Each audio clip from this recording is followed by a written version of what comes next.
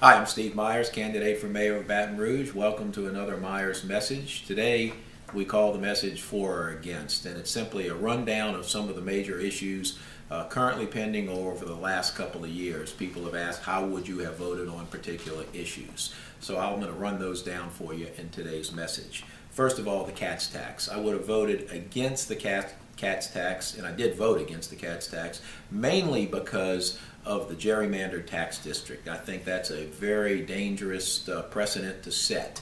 I'm for public transportation. I think I've expressed that in other messages on how I would do public transportation. The CATS tax and the taxing district was not the way. Along those same lines, tax roll forwards, I'm against those.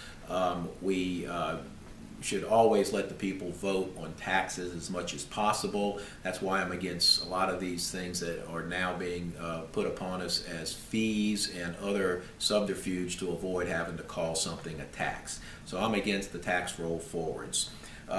Things like the taco truck licensing, I was against that, especially since it infringed on people's private property rights. If you have a parking lot and you want the mobile taco truck to park on your lot, I don't know why the city should have any say in that at all if the truck itself, because of health reasons dealing with the public, was licensed.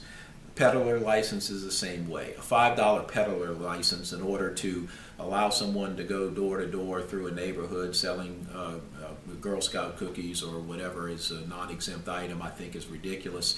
It's going to cost more than $5 for the government to process the license, and I think we all know it's an attempt to just give the police a tool in order to stop people who might look a little shady in some neighborhood.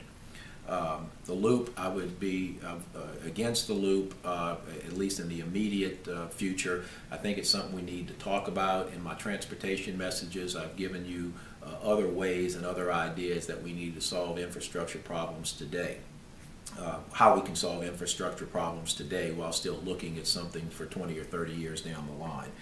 Infrastructure bonds. I voted against the original bond with the aquarium and the bug museum. I don't think the government needs to be involved in all of these economic development projects to that degree, picking winners and losers and subsidizing private businesses. I would have voted for the bond proposal that the Metro Council didn't allow us to vote on, the one that was recent where all of that stuff was stripped. I do think we need to have some infrastructure improvements for the long term. You know, basically I think I would have voted for that one had we had an opportunity to vote for it. And then in a prior message you saw my strong beliefs about red light cameras. If you'd like to know my position on any other issues, go to our website at themyersmessage.com. Look for the message, What's Your Beef? And you can not only tell us about what issues are important to you, but you can ask a question and I'll be happy to comment on it in a future message or on our Facebook page at myersformayor.com.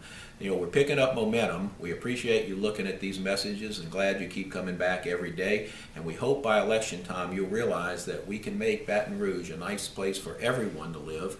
We can make it happen if we make it Myers.